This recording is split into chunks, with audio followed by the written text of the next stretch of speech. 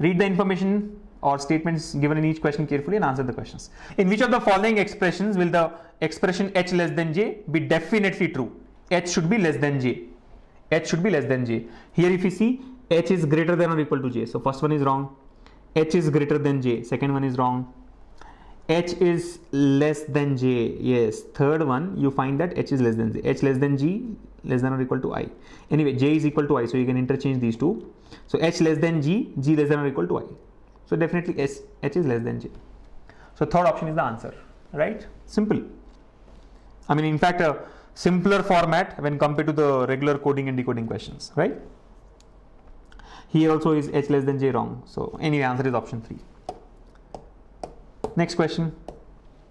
Which of the following expressions will be true if this is definitely true? So this is a statement. Now which of these conclusions are correct is the question.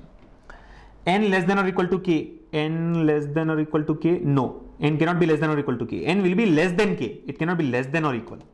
You're able to follow. N will be less than k. It cannot be less than or equal. K equal to m. No. This anyway is ruled out. K less than. No. Impossible, because k starts with greater than. You see, k greater than anything there, right? So k less than n is not possible. L greater than or equal to n. L greater than or equal to n is also wrong, because L is greater than n. I think none of this is the answer. Option 5. Right? None is true. None of this is true. Simple questions. It's like cakewalk, right? Which of the following expressions will be true if this is definitely true? So again, similar format. Q less than k. Q less than k. No. Q will be greater than k. See, T is greater than k and T is equal to Q. So Q greater than k. So first one is wrong. M greater than or equal to T. No. M and T cannot be compared. M less than Q. M and Q cannot be compared, right? Rule number 3. Remember rule number 3. Dissimilar inequalities between M and Q, right? So cannot be compared.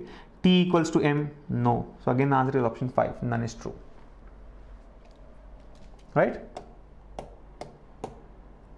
Here's the next one. Which of the following expressions may not be true if the expression this is definitely true? So this time I'll give you 30 seconds and your time starts now. Here's the question. 30 seconds, your time starts now. Got it? How is one correct? We'll get to know which one is correct. Which one are you talking about? Anyway, let's look at the solution for this one. Which of the following expressions may not be true? Remember, it should not be true if this expression is definitely true. So this is the statement. This is a statement, but which of this may not be true? So we have to find out which is not true, right? W less than or equal to Z. Now this is clearly correct. See, W is equal to Y. Y is less than or equal to Z. So obviously W less than or equal to Z. So this is true. But I want something which is not true. So first one is wrong. You're getting it? X less than or equal to Z. Again, if you see, X less than or equal to Z. This may not be true. Why? When you compare X with Z, you find that there are dissimilar inequalities. You see, greater than symbol, then less than symbol. You know, from X to Z. And you know that the moment there are dissimilar inequalities, the two variables cannot be compared. X and Z cannot be compared. What does it mean? It means X can be greater than Z. This is not looking like greater than, sorry.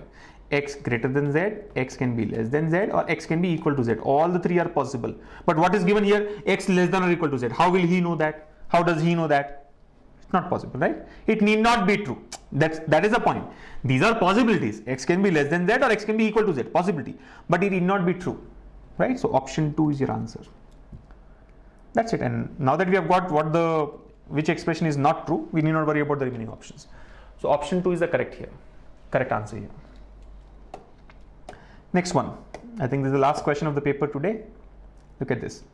It says, in which of the following expressions does the expression A greater than D hold true? So here the conclusion has been given. We have to find out which statement is correct. A greater than D. First one is wrong. A is less than D. Here also A less than anything, right? So wrong. A less than, no. See, the moment you see A less than something, less than or equal to, you know that it cannot be greater.